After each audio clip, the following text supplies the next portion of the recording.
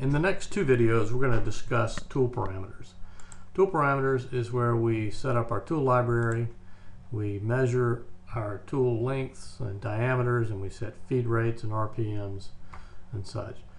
When we open the program, we see that the tools are broken down by type. We can expand the different types. And drills, for example, are broken down into the face of the panel that the tool is able to work on. So face 1 is, if you look at the icon, you can see in blue is highlighted.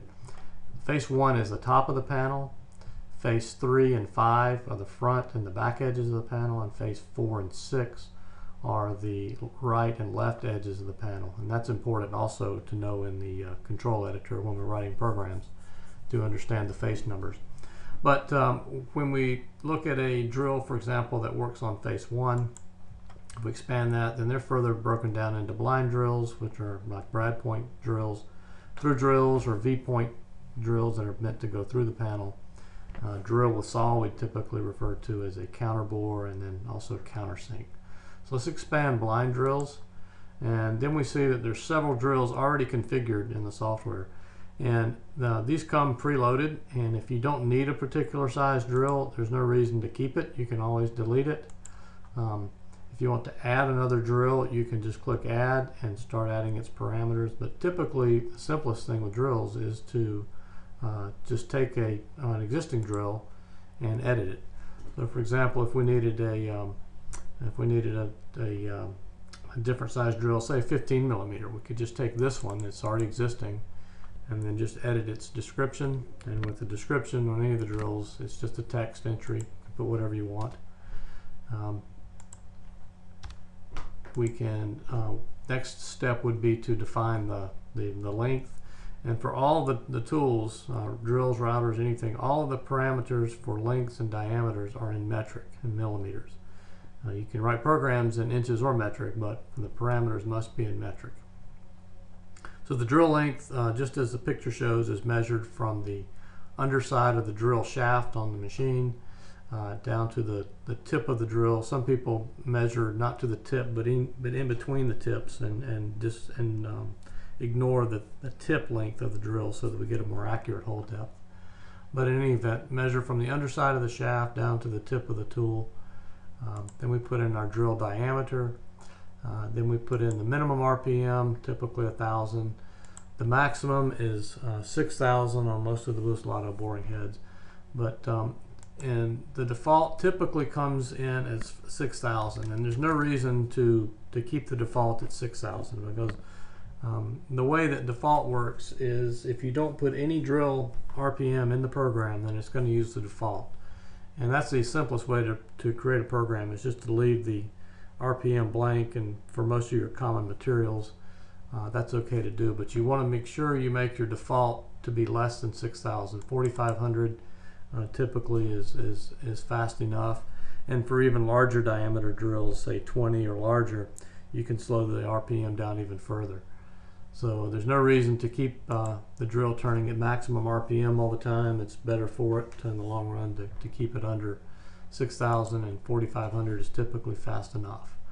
The work speed is just the penetration speed into the material.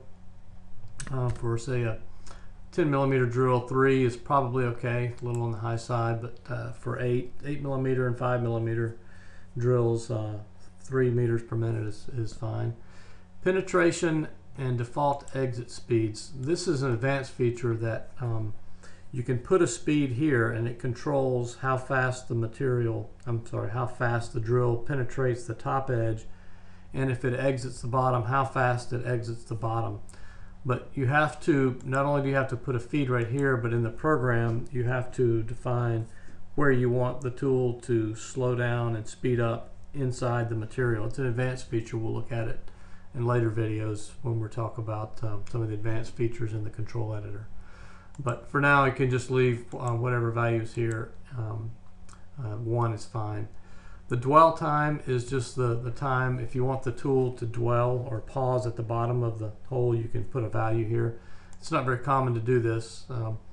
If you find that the hole depths are not accurate, then it could be that you're drilling too fast and that the air pressure is being overcome by the force of the material on the drill pushing it back up into the head. So if that happens, then you're likely drilling too fast, and wouldn't recommend that you just use a dwell time to overcome that, because you'll have the drill pause at the bottom of the hole, and can stay, and during that pause can build up heat quickly and can cause the drill to wear out more quickly. You can use it for certain materials, but for certainly if your hole depth is not accurate, check your work speed first. Once we have the parameters for the drill established, another step that we need to take is to, if we want to, we can change the image. It's not mandatory, but for example, if we edited this drill to be a 15mm drill, then we might want to edit this image where it says 10mm. We could change that to be 15. So over here, you can see the purple drill is the one that's selected, and whichever one you select turns purple. Anything in red is already used and is not available to use as an image. This 25mm and this 14mm, those are available images if we wanted to use those. But let's take this image here and let's edit it. We'll click on it, go to edit, and then we have two colors here. The left squares corresponds to the left mouse button, the right square corresponds to the right mouse button. So right now, if I click and drag if I click the right mouse button and drag, then I'll basically erase what's here in black, because since the right mouse button is now uses a white color, I can erase that. I could switch over to the paint bucket, and if I right click on, well, let's not do that, because I'll show you what will happen. It erased all the black, so let's undo that, because all of that black was connected, so I filled that color in. If I went back to the pen, I colored in this black square to be white. Now I could go back to the paint bucket and erase this line at the bottom if I wanted. But if I just wanted to write the numbers 15, and I just filled that up by mistake, let's go back to the pen.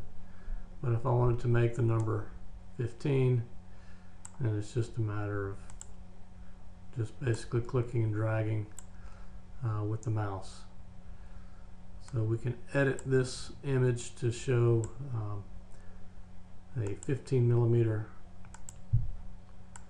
or the number 15 to represent 15mm. So none of this is imperative, but it's simply for your own use and however you want to identify your different tools. So once we save it, now we have a new image.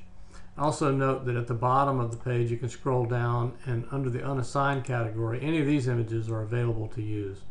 There's many images for different types of tools, and you can take any of these and edit them. So in the next video, we're going to look at routing and how to set up router bits.